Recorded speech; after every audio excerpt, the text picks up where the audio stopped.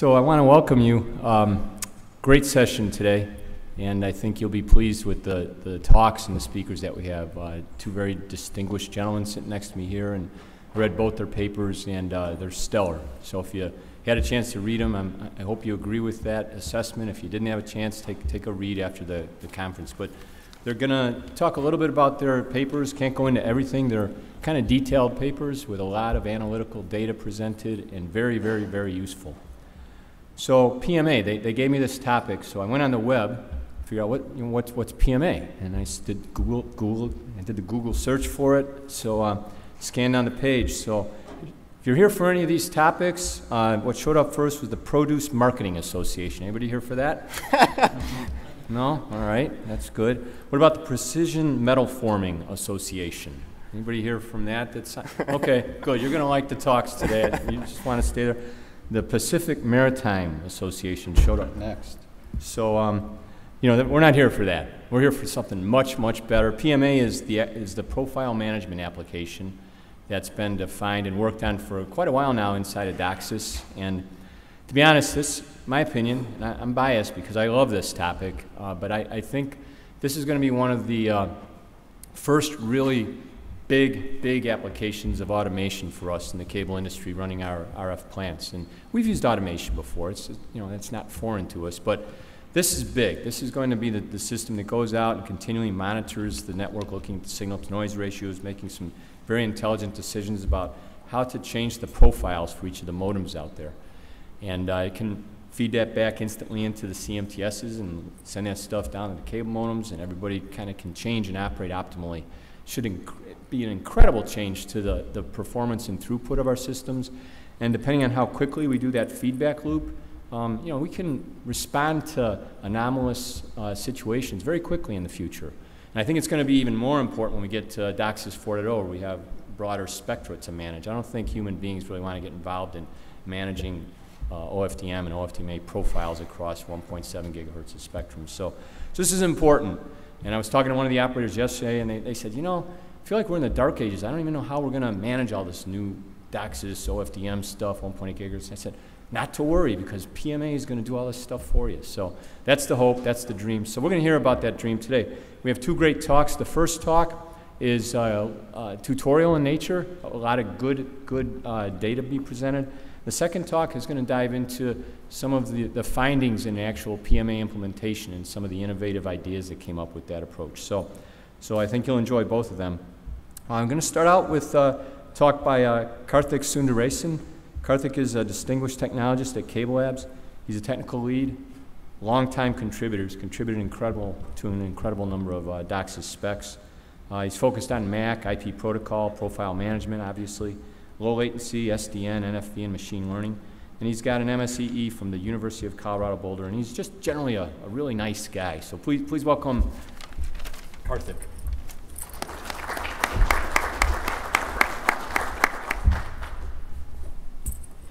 Thank you all.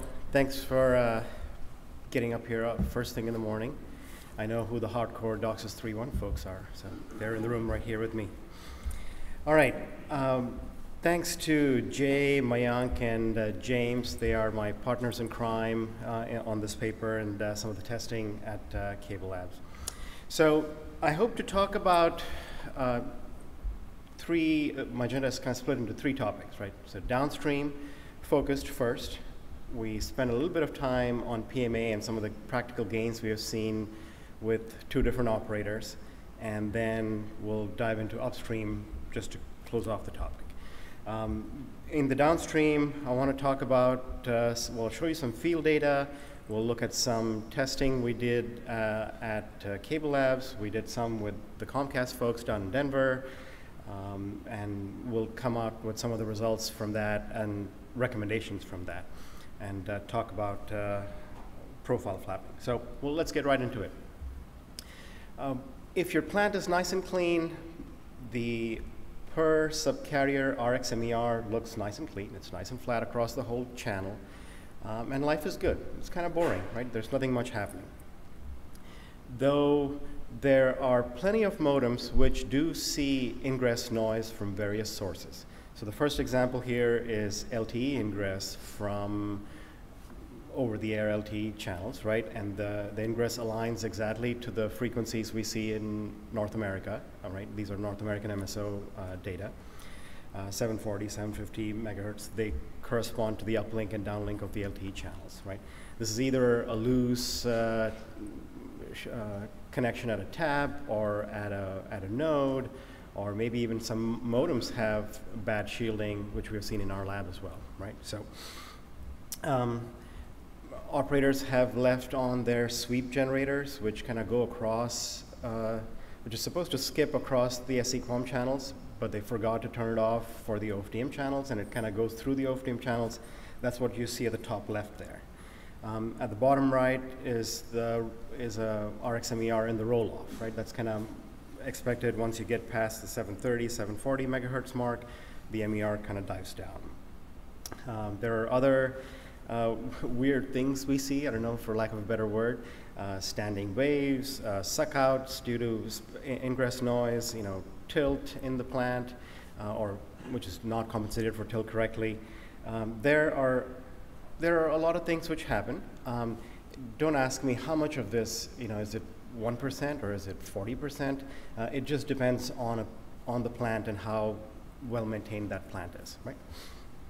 So let's get into the testing itself, right? Very simple. We're just sending upstream and downstream traffic. We're introducing some noise on the channel, which I am testing upstream or downstream, and we're looking at FEC behavior, right? Let's get a baseline first. So the first observation was, hey, can I just measure RxMER on a clean plant in the lab and see if things look different when data is on and when data is off, and when I change modulation orders, right? So there's a minor variation. The RxMER measurements are done on the pilots. The data subcarriers next to it, when they actually are carrying data, do tend to affect some of the RxMER measurement. It's not a big deal, but on an average, it's like 1 to 2 to 3 dB. So let's get into more interesting test cases. So this is the question which everyone is asking, is how good is the DOCSIS 3.1 system, and how does it help me, how robust is it to codeword errors, right? So we'll start with the bar all the way to the left, right? And maybe that's a good place to start with 2 to 6 QAM. If your MER is at about 40 to 50 dB, life is good, there's no uncorrectables, plant is working great. As I start introducing more and more AWGN noise across the channel, I see the first corrected code word right around 33, 34 dB MER, and then it starts ramping up pretty quickly, and at about 30, that's the end of the green bar. Hopefully you can see the arrows there. That's when you start getting to 100% code word corrected. And then there's actually a chunk of time all the way down to 24, 25 dB, where you're still getting 100% code word corrected, but traffic is still flowing, life is good. Once you get past that 24 dB mark, I think then you start seeing a few uncorrectables, and then all the MAC layer stuff starts rolling into play. So, and as you can expect, as the modulation order increases, the threshold moves higher and higher, right? So for 4096 QAM, right off the bat, you're going to see correctables, and then per the spec, once you get past whatever the number is, 35 or so, then you start seeing the first uncorrectable. So this is the same graph in a different view. We try to draw some S-curves. The main point of this is that range in which you go from the first corrected to 100% corrected is pretty steep, right? It's just a few dB wide, and it ramps up very quickly. But once you get there, you can still stay at 100% corrected code words for quite a bit of time, right? That is kind of our takeaway. Again, as the QAM modulation levels change, the thresholds are higher and higher, and this kind of closely matches to what we have in the spec as defined in the PHY spec. So then we moved on to the next test case, which is trying to introduce some narrowband noise, right? So in this top picture where it's I think a 1 megahertz worth of noise, and we just started increasing the power on that lower and lower. And the curve at the bottom is essentially the percentage of corrected code words as that noise level increases. Again, the curve itself goes up really steeply, and then if you can see the corrected code words, they last for, say, 256 QAM, they last up to, if that MER is down to 10 dB, you're still getting 100% corrected code words, right? And after that is when you get the first uncorrectable. So the LDPC takes you a long way once you start getting correctables. So we did the test with multiple widths of narrowband noise, and those are the curves, and you can look at that in the paper. The next test was, okay, let's mimic some real-life scenarios. We captured some LTE signals of ingressing into the cable plant off the air, and then we replayed that for our testing. We also did some testing with live LTE interference, so that was easy enough to do. Again, the thresholds for 1024 QAM are a little bit higher. As you go lower down in modulation, the curves shift to the left, right? So kind of straightforward test cases just to get us a feel for how the system performs. We did the same test with 3 LTE channels, which we saw in the data as well, and similar S-curve behaviors over time. The main takeaway for me with the LTE ingress was the ingress is at varying levels over time. So it almost is like an impulse into the plant at some point, and it's at that moment in time when there's an impulse of LTE noise is when the modem is not able to decode the code words, and there is a set of code word errors, right? So we ran some tests where we turned on manually the LTE noise, and for 3 of those, we saw a bunch of uncorrectables in those spikes. But after a few, 10, 20 milliseconds, those errors go away, and the LDPC takes over, and life is good again, right? So there's definitely an impact with that initial impulse noise. So that's what this graph is trying to tell us. So the one thing I wanted to call out is, which I think Matt talked about yesterday in his D3.1 session, is the location of the PLC. So PLC is the lifeblood of the DOCSIS 3.1 channel, and you want to make sure that it is in a good part of the spectrum. So in this example at the bottom, the PLC happened to be right over the LTE frequencies. I know that's where it is in my modem at home in Denver. And not a great location, because that's where the LTE frequencies are for that location. So I think operators have done a lot of analysis to figure out where those LTE bands are and move the PLC out of it. And you can do the same analysis for other things, right? Move it out of the roll-off, move it out of other known ingress, things of that sort. And then the OFDM channel placement, of course, if you're in the roll-off, like we've just seen from the FEC testing that we did, if you have a flat profile, you're not going to be able to get robust operation, right? So you definitely want to have modulation profiles, and you want to ramp it down to match that MER. All right, so we looked at some data, we looked at some test results. I want to talk to you about CM status messaging, so MAC layer stuff. This is when the modem sees a few code word errors, right? It's like in the LTE case we just looked at. It can't decode 10 code words in the last 100. It's going to raise a flag and say, hey, man, I'm in trouble. CM status message, Mr. CMTS, do something about it. And so there are multiple events defined. If your OFDM profile fails, if your NCP profile fails, there are events for all sorts of stuff. Now, the way the modem detects that, it could be based on a raw number of code words, right? 10 out of 100, or it could be based on time, right? Maybe the last 2 seconds out of 10 where I saw some error, so I'm going to flag it. So those thresholds are kind of modem proprietary, so make sure you work with your vendor to tweak those thresholds appropriately. Then the second part is the CMTS, right? When the CMTS gets the message, he's going to take some action on it. He's going to change the profile from, oh, you can't handle this high profile, I'm going to bump you down one layer lower, right? And so there's a lot of MAC layer settings on the CMTS, and the CMTS has some hysteresis in reacting to the data, to the messaging coming from the modems. And what that really leads to is this profile flapping, right? So if you have a system where there's some intermittent noise, the modem sees some code word errors, raises a flag, CMTS says, oh boy, you're in trouble, I'm going to downgrade you to a lower profile, right? 30 seconds later, 2 minutes later, the modem says, oh, you know, I can decode the code words fine again. Let me, I'm good on this profile. He sends a CM status recovery. And then the CMTS, after some X amount of time, whatever the recovery time is, he will bump him back to that higher profile. Now, the key is these settings of timings of, you know, when do you get bumped back up to the higher profile. If that's long, I think some of the default settings we saw were like 60 minutes.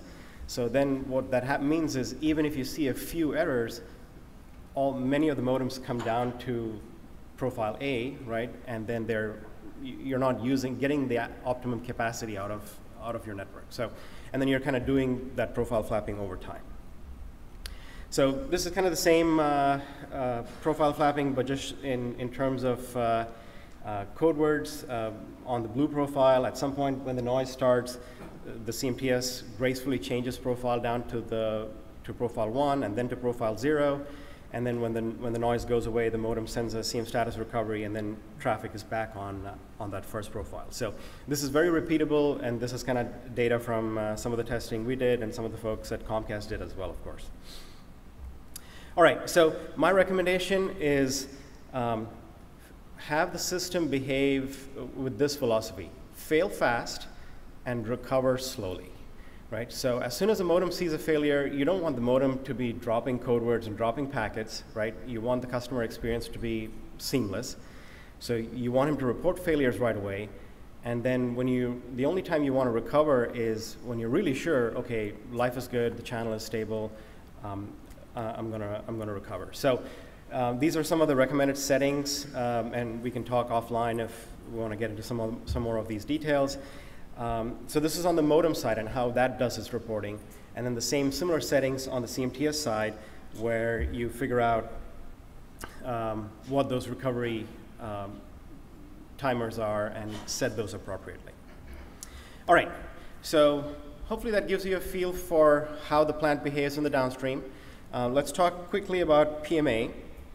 So PMA is the solution to not get into this profile flapping behavior, right? It is something which gets you design a profile around the ingress noise, and then you have stable behavior. So the architecture is at a very high level. You know, you have modems upload their data to a data lake. PMA uses the data from that data lake, creates optimal profile assignments, and pushes that down to the CMTS. I won't get into the software architecture today. I think the blue box is the PMA software, the orange is the data collection, and the modem and CMTS at the bottom. But you can read the paper, or we can talk offline in terms of how to implement some of these pieces. So let's get into the more interesting part, right? This is the gains I see from designing custom profiles, you know, which works around the LTE noise or which works in the roll-off and things of that sort, right? And this is a standard curve. You'd see the PMA gain, which goes as the number of profiles increase, right? I can customize profiles to different sets of modems, right? One set of modems may be seeing LTE ingress, other sets of modems may be in the roll-off.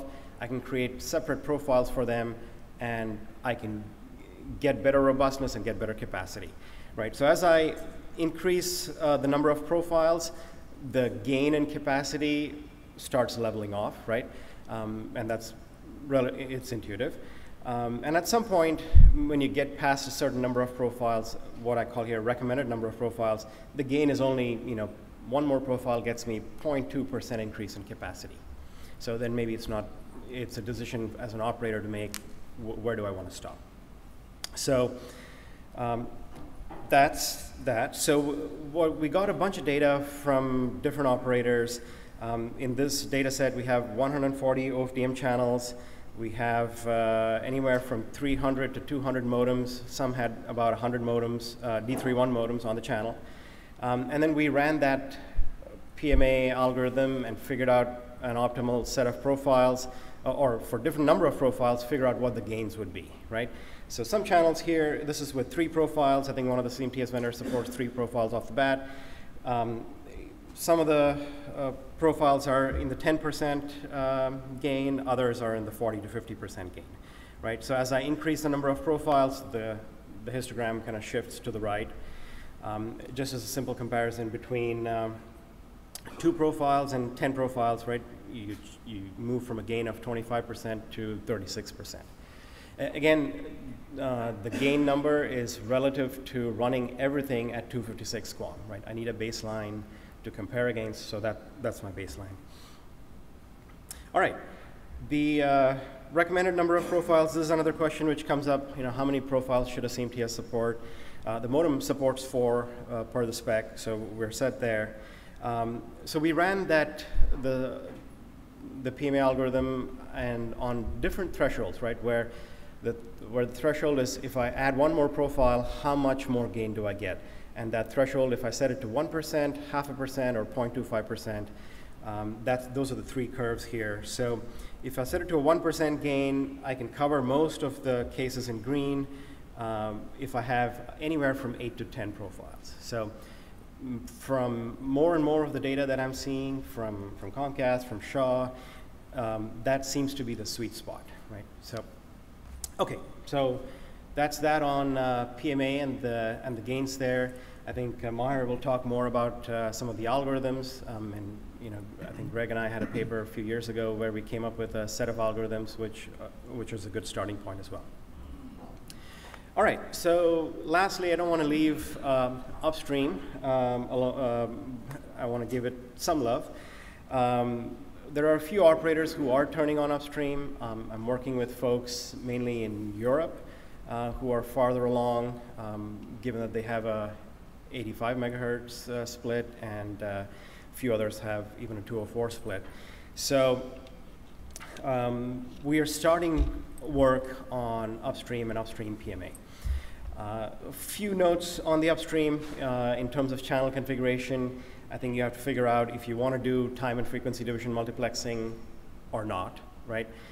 There's definitely the implementations on the CMTS side are still maturing, so there's definitely a cost to switching between a D31 only mode versus 3.1 and 3.0 together and 3.0 SE QAM only, right? So your mileage may vary, right?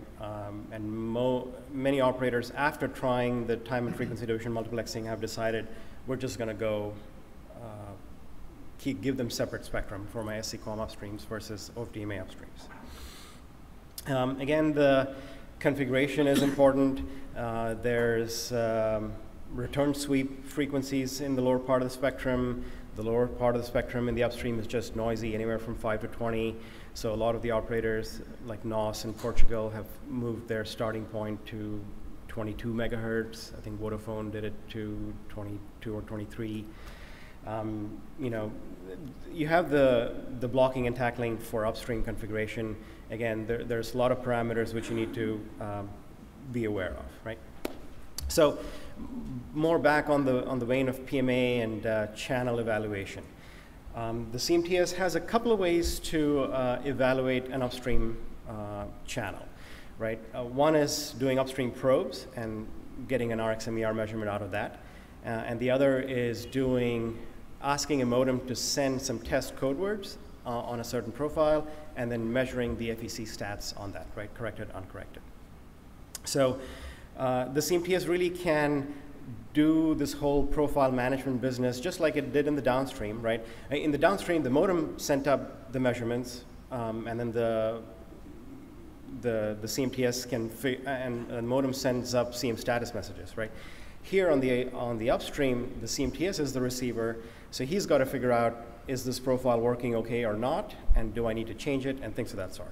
So he could do that based on a simple code word error rate, or he could do it on the actual MER value as he measures it on the upstream, right? So there is a very similar profile flapping issue like we saw in the downstream in the upstream as well, right? In the upstream, I think the problem is a little tougher because the modem only supports 2 profiles per the spec, and the CMTS supports 7.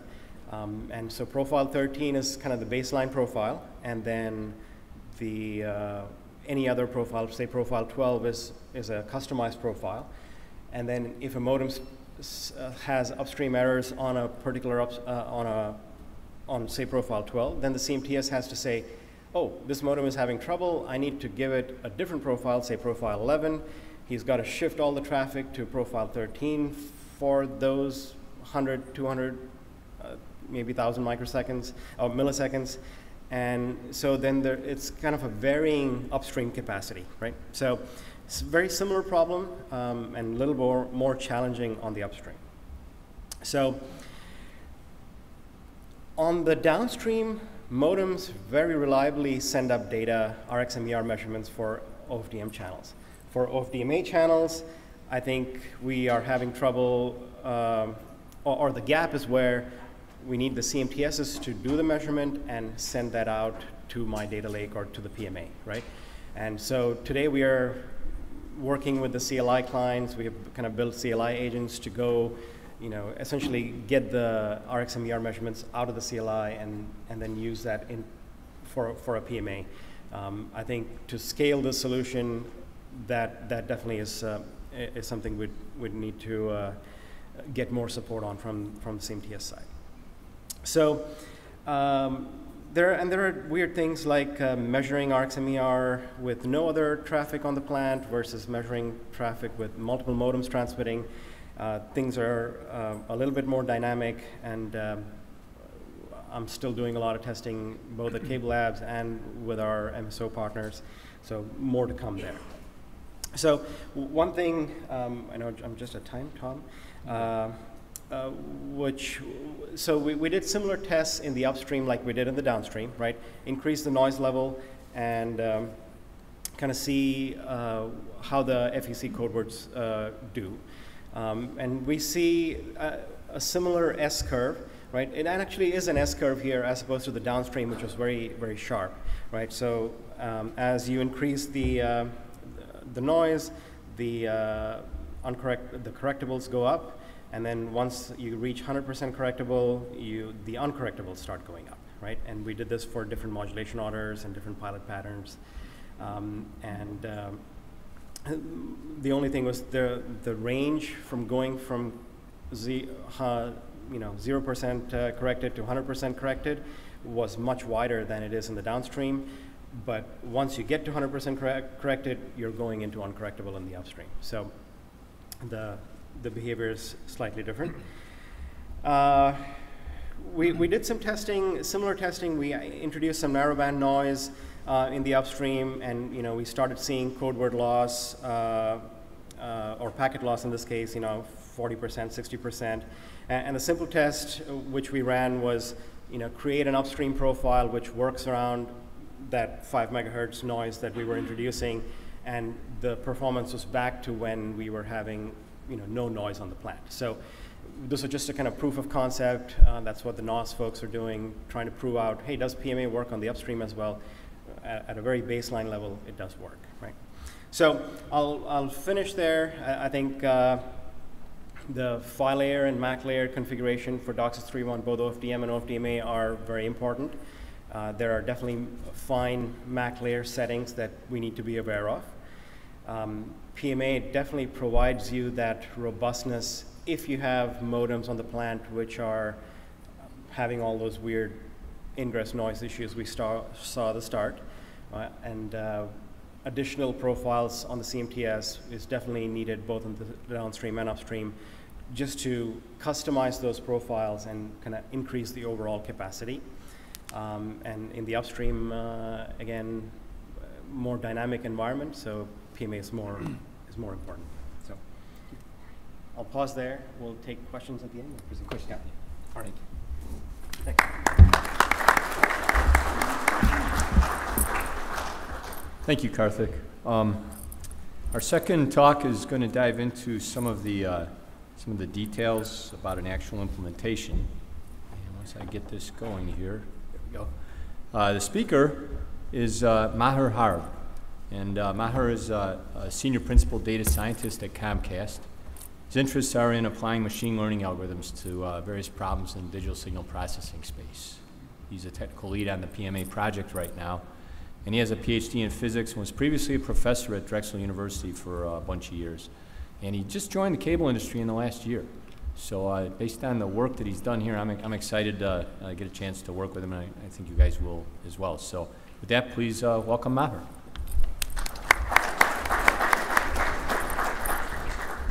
Thank you for the introduction. Okay, yeah. So I will go over like Comcast's journey into developing a PMA algorithm and deploying that algorithm. And I agonized a bit into like what information to include, because there are many like good things to add here I wanted to share, but through like 20-minute presentation it's not possible. So I really like to refer you to the technical paper. It's very detailed. It's close to 50 pages in length, so you can go in and see like get more details on the algorithm and also the data infrastructure. So I'd like to start with this motivating sort of analysis we looked into early on in the process. And what you're seeing here is the MER distribution at the subcarrier level across the whole network of DOCSIS 3.1 devices in Comcast. So we have few millions of devices, and that translates into few billions of subcarriers. And you can see immediately that the network is healthy enough to support higher modulation than that baseline 256 QAM that is offered by DOCSIS 3.0. And one can argue here that it's probably that you don't need profiles. Like you can implement flat profiles rather than customized.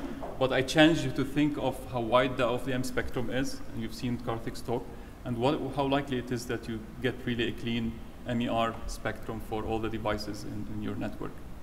So this is really the motivation for going into a customizable solution. One another interesting piece of analysis related to this distribution here, if you calculate what is the ceiling in terms of being able to assign the right modulation to every subcarrier, you get a figure of about 40% increase in capacity based on this distribution. And this is still conservative in the sense it's not really a theoretical limit, because we're assuming a certain mapping between MER and modulation that is conservative in nature. I think we can add 3 to 6 decibels of additional offset to these thresholds. So this is mainly the motivation. So what I'd like to do next is I'd like to spend some time explaining this figure here, because it will come across over and over again. This is how we represent MER of devices and the profiles. So what you're seeing here is a set of 21 devices. They're all connected to the same OFDM interface. So each panel here is a cable modem. And you have two pieces of information on this figure. You have the MER shown in light green, and you have the profile assigned to that modem shown as a solid line in this curve. And in this, I picked a rather healthy OFDM interface. So you can see that all the devices except one have flat MER that can support close to 4096 QAM, except for this modem CM84 that has some ingress in the spectrum. And the idea here is that we need some customization in order to match the profiles to the state of the spectrum. Okay, so this is a first cut naive approach to the problem. This is what one could immediately think of. You can measure MER.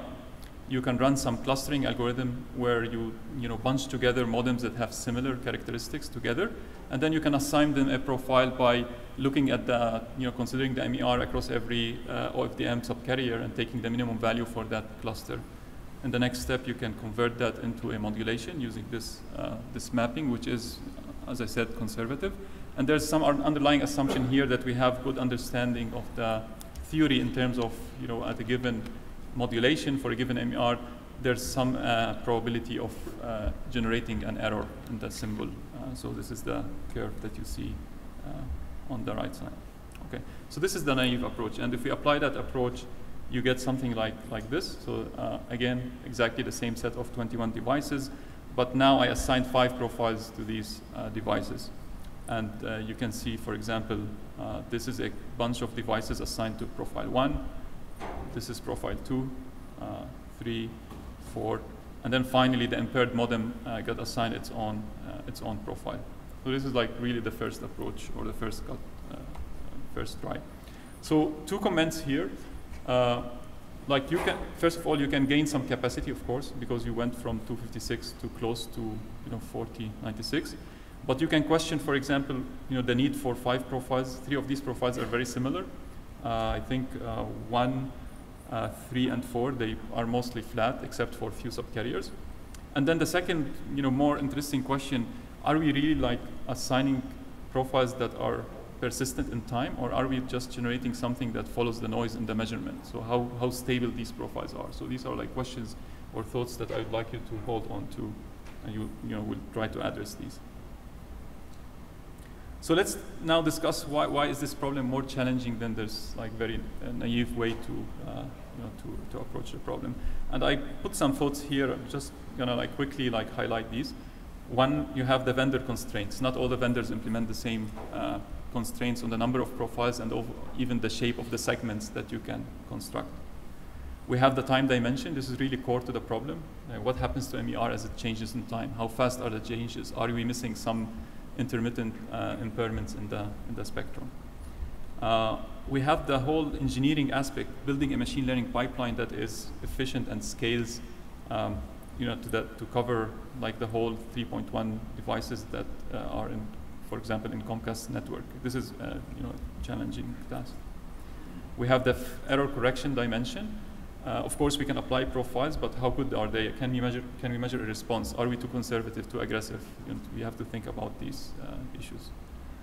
The whole effort around metrics and validation. How do we validate the profiles? How do we run like a program to track metrics in real time and be able to respond if there's something that doesn't look right? The operation side of things, like tying the program to the operational teams at Comcast.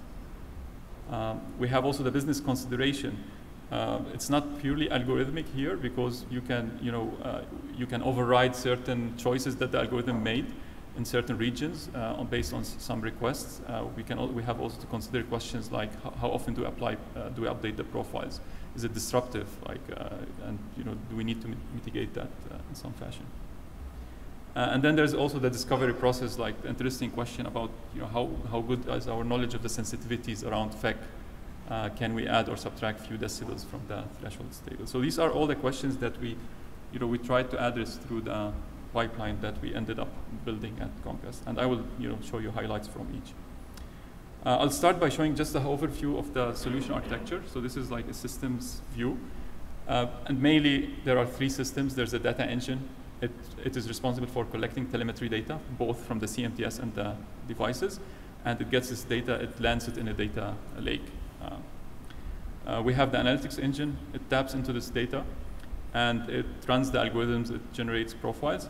And then finally, we have the configuration manager. The configuration manager takes these profiles, which are agnostic to the vendor, and translates them into specific CLI commands. It transacts these profiles and gets confirmation. So it's really ultimately responsible for the success or failure of applying the profiles. These are some of the tools or technologies we use. I'm not going to spend too much time here on this, but just going to comment that for the most part, the whole solution is in the public cloud. So it's not mostly really the standard public platforms that are available today for doing efficient computing in a distributed environment. So let me go in a bit about and zoom into the analytics engine piece, because this is the interesting one where the algorithms live, and show you just some of the main functions. First, you have some data sources. These include the network topology, so linking the modem lineage, linking a modem to an interface to a CMTS. We have all the OFDM interface configurations, including like the location of the PLC channel, the NCP profile, modulation. We have information on the CMTSs, the make, model, vendor, software, hardware version, like all the information we need to trace that. Telemetry data is really the core data. This is the MER and FEC data. And then finally, we have a table maintaining a set of constraints that are currently up to date, as implemented by the vendors. So it links every version, hardware and software version of CMTS to how many profiles is it able to support, how many segments, are there like requirements, additional requirements on the segmentation. The first step in the algorithm is taking all this data and transforming the data and putting together a modeling data set where every row is represents an observational unit corresponding to an interface, and you have certain columns that are features required for the algorithm to run. And after that, we have two processes that kick off in parallel. We have a pattern detection, a host of pattern detection algorithms, and we have the PMA profile generation algorithms. And I put pattern detection here because it really there's a currently a weak link, but there's a feedback or link between the pattern detection and profile generation. I'll give you an example. If we determine that a modem is severely impaired, that we do not wish to waste a profile on, we can flag that modem and then we can remove it from the clustering so that it doesn't negatively impact the capacity gain that we hope to achieve. So this is one example. We have also something, just following on Karthik's talk, we have also a pattern detection algorithm to detect, to recommend a PLC position based on the impairments in that interface. So following profile generation, we have a host of different processes that run in parallel. We validate the output. We generate a standardized JSON formatted output for the profiles. We generate some metrics, the capacity, how many segments, all the interesting metrics that we wish to track. We generate some tables that are designed for building dashboards to track things and using different solutions. And then finally, there are some notification processes that kick off that notify configuration manager that the profiles are ready. You can now transact these profiles. So I'm going to dive in next into the time dimension because I think this is the most interesting challenge, or the most technically interesting challenge about the problem. And I start by showing this. This is a distribution of the range of MER variation over a period of 10 days. So we picked a CMTS, randomly sampled one CMTS, and every row in this plot is a distribution corresponding to an interface. It's a bit busy, but the main message here, or like the two main features, are the following. On average, you have about 3 dB variation in MER, and this could be interpreted as either like some inherent noise in the measurement, or this is the fluctuation in MER over due to changes in temperature over the course of the day. But we also have outliers. You can see that some of the data go as far as 20 dB. So these are really the impairments that show up and disappear over the course of the time period of 10 days here. And these are like the tricky ones that we need to deal with. So one question is like, what's the impact of these variation on profile, like on assigning profiles? This is another analysis here looking into, if we start in day 0, assigning profiles based on a point-in-time MER, what happens as we go in time? Like how many of these subcarriers retain the same recommendation? And you can see that the number drops sharply. Even by day 1, you go down to 82%, and then by 10 days, it's close to 75%. So we really need to consider the time dimension here. So here's our solution, or our how we tend to think about including time dimension. I'm going to show you first the two modems here, CM84 and CM95. I will zoom in and show you some of the time series. So this is CM84. This is a different view now. It's the same modem, but every panel is a time sample, and they're separated by 4 hours. So this is the frequency of sampling. And you can see that you have the same ingress everywhere, but the level changes. And sometimes you see a different feature, for example, distortion here or amplitude ripple that appears in one sample but not the others. This is the other modem, CM95. This one is more problematic because we started with having a healthy flat MER, but then in some of the time samples we have some pattern here. I think it's a suck out. But again, like imagine not capturing this pattern when we're building the profiles. So it's really critical. So here's what we do. Switching back to the same view where we have the 21 devices. This time I'm not showing any profiles, but I show you all the time samples overlaid on top of each other. So for this modem CM84, we have 32 time samples. If you plot them all on top of each other, you have this thick green band. So this is how it helps solve or think about the problem in a different way. So you can think now that at every subcarrier you have a distribution of MER values. And by having a decision boundary, you can select one value to represent the distribution. And in this case, we selected the 10th percentile. So the solid line that runs through the distribution is really like capturing the 10th percentile within distribution. And it's a good starting point because it's conservative, but at the same time, it leaves out some of the outliers in the data. Same thing for CM95. You can see the 10th percentile tracking, sort of going through the band, but leaving out these two extreme samples. Okay, so it means that we have some ability to tune sort of these values to achieve a certain result. So we have these three tuning parameters. We have the MER consideration period, how long in time we fetch MER time samples. If you make it larger, this green band becomes thicker. If you make it smaller, it becomes thinner. We have the percentile, which is the decision boundary, so it's the line within the band. And then we have a third one. It's not as influential, but we can also restrict the number of samples, the maximum number of samples. So if I set it to 1 in the extreme case, I would be looking only at the point in time MER. So these are three tuning parameters that are available to us. So now let's take these and look at the whole end-to-end algorithm that we implemented at Comcast. So we start by processing the time samples, as I explained to you. We cluster the devices according to the possible number of profiles for a given interface. Then we construct the profiles by looking at the minimum value across each cluster for each subcarrier. And next we segment the profiles, and this is something initially we didn't think that is needed, but it turns out that there are constraints from the vendors on how many different contiguous blocks of modulation you can use. So we have some algorithm that is described in detail in the technical paper that we apply to generate these segments. And then finally, we do some consolidation of the profiles or pruning of the profiles. Again, this is something related to the vendors. Some of the vendors not only constrain the number of profiles on the interface level, but also at the CMTS level globally. So we have to go back and do some accounting, looking for if we violate that unique number of profiles, we have to do some pruning. So this is the end-to-end process. I'll show you some of the, if we apply this pipeline, same 21 modems, you get these profiles here. But this time we're clustering not on the point in time MER, but on the 10th percentile. Okay, and this is pre-segmentation. I will apply now the segmentation, and you will see what you see when I apply the segmentation is that we reduce the number of segments that you see. So it maybe smoothes a bit these profile curves. Yeah. So next, I will show you some sensitivity analysis that we did.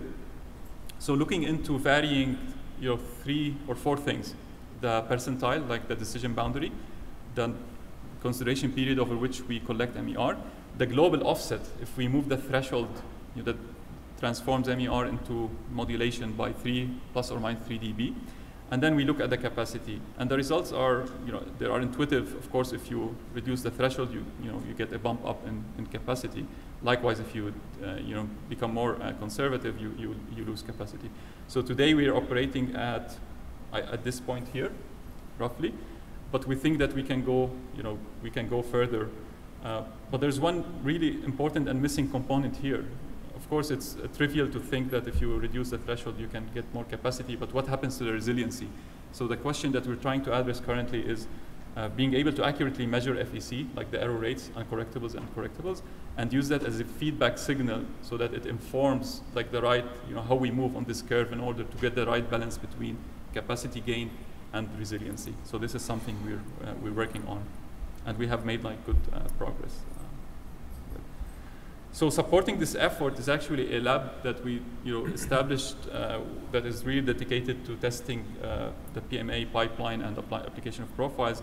And one of the main innovations in the lab is the ability to take observed MER values in the field and using software, RF software, regenerate the impairment, apply it to the devices, and then test the outcome. I will show you one of the very first sort of validations or testing of PMA done in this setting. So what you see here there are 3 sort of curves here. You start with a baseline, so we have 12 modems, healthy MER, they're all operating on profile 3, which has the highest modulation level. Then we introduce impairments to 6 of the modems, so we have the control group and then the impaired group.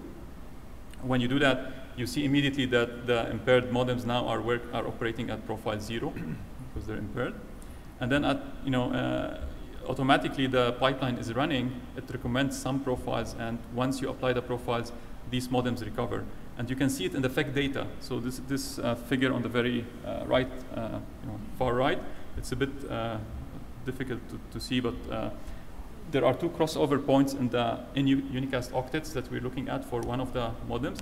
There's one crossover point when the modem is impaired, so it goes from profile 3 to 0, and then another crossover point when you apply the new profiles and it recovers back to the higher capacity profile. So this was one of the very early testing we did. Since then we have then done additional testing in the field in a true traffic setting.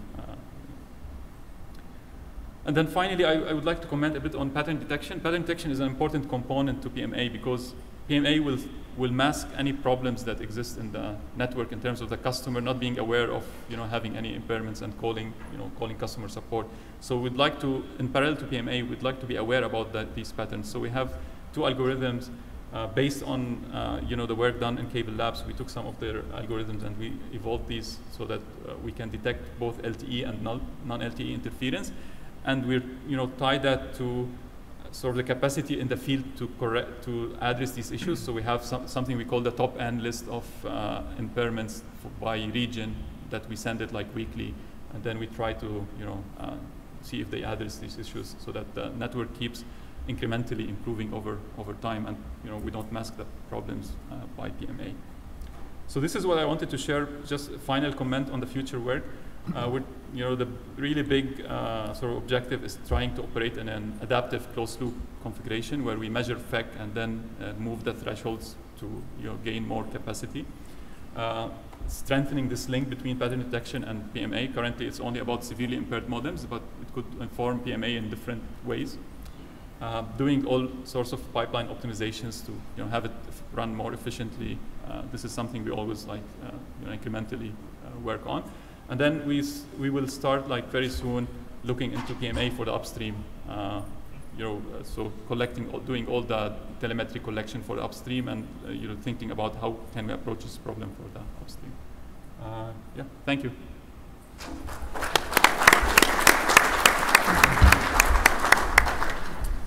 Thank you, Maher. So, what do you think? Was I right or was I right? Those are pretty good talks, right? And the papers are just as good. So we're at that time where you get a chance to ask some questions. I've noticed people have been really shy this show so far. You guys don't look shy to me, though. Are you guys shy? Go ahead. So on the modulation profiles in the downstream, on the first slide there was the bars with the clear, the green, and the red. And it appeared that on the higher profiles, like 2K, 4K, that even with an MER of the upper 40s, that there was always error correction. Was that true? Did I see that right? Right. Yeah, I think based on what in the graphs I said for 4096 and 2048, I think even at higher than 40 dB MER, there's always codeword correction. Absolutely. So, I think Ron Rannick mentioned it yesterday. What's that? That was just the profile manager part to do. Right. Right. Well, the profile will start changing only if you get uncorrectables, right? So, essentially, correctables in DOCSIS 3.1 networks, I mean, I don't want to say it's a don't care, but don't freak out about it, right? I mean, if you're down in that threshold region is when you need to worry about it, because then the profile flapping will start happening. Following up on that, Go ahead. Go ahead. even down to, in the 256 profile, we're seeing correctable errors at a much higher MER than what you had up there even for your first correctable error. So, I know you were testing just white causing noise. What are some of the other things that would be causing us to see correctable errors? Right. I mean, my understanding is that in LDPC, like having correctable errors is like normal part of the operation. You shouldn't like worry too much about correctable errors. That's sort of what I was taught to think of, like that issue. We don't even really look at it. V3O operation, correctable. And that's supported by the very sharp transition, right? Right. Because in the Reed-Solomon you have like more flat, like more linear transition between like error regime and non-errors, whereas here it's an S, like very sharp drop, right? So that's right. But it makes it challenging, like to be able to detect, because if you're like trying to be adaptive, you're not gonna get a very strong signal. You fall off the cliff very quickly. So it makes it challenging from the control, like loop perspective. Like how do you detect the signal before like you fall off the cliff? Right. Yeah. Again, uncorrectables is what causes changes in partial service or partial channel type operations. If you're in the corrected range, you're okay. And the specific answer to your question, it may be some sort of impulse, discrete event of noise coming into the plant, which always seems to create some sort of a few set of uncorrectables, which may be what you're seeing. Rich? Yeah, so I have a question about, in the downstream you can determine that the code word is uncorrectable because you have an algebraic code which will detect errors like a CRC. In the upstream, the LDPC is, there's no, it's a straightforward LDPC, and what you get is, without parity check, it's unreliable. But you can't determine if it's uncorrectable. Because that would require maximum likelihood of coding, which would be impossible for making something that you would actually buy. So how do you determine if it's uncorrectable in the upstream? Do you have to go to the multi-layer and check the CRC on the Ethernet frame and mark all the code words, or do you just call an unreliable code word an uncorrectable code word, even though most of the time it is correct? Right. Yeah. That's yeah. spread, by the way, why it's so wide, because a lot of them aren't correctable because of the way the code's constructed. The weakest bits are the parity bits to protect the data bits in the upstream code. Right. Yeah. We did the testing with both, at least trusting the CMTS FEC numbers as much as we could, and we also did just how many packets we lost, right? So both at the IP layer as well as at the MAC layer. So I don't know which implementation or what numbers the CMTSs are reporting today. So I'll have to find out. They call them unreliable code words. Right. Which means after the maximum number of iterations, you just give up. Have Right. a clean parity check, but most of the time that's okay. You just pass up the data, and most of the time it's correct. Right. Yeah, at least in some of the initial testing, we were losing some packets. It also depends on where the noise is and where the code word fell in the upstream, and if it got affected or not. And You really have to crush it. right. And just an observation in Maher's paper there, it seems to me that if you're pulling all the data of all the subcarriers to do this profile management, like soon, there is a tool in there where you get the average MER and dB across all of the subcarriers as a single number, right? And that's averaged over time. And you compute the variance. And where I saw you had trouble, your variance would tell you that you have some subcarriers which are way out of line with the average.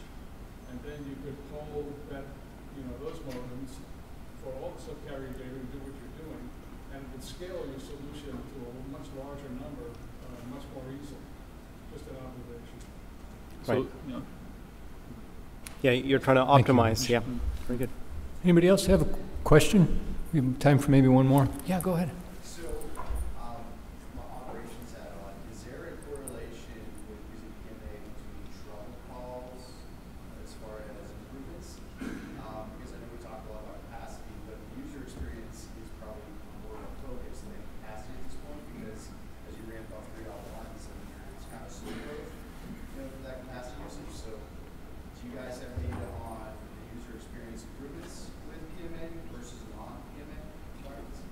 We don't have data, but we're like, right now the effort is really focused on building the right sort of cockpit view of the network, and having the trouble calls or truck rolls will be one of the metrics.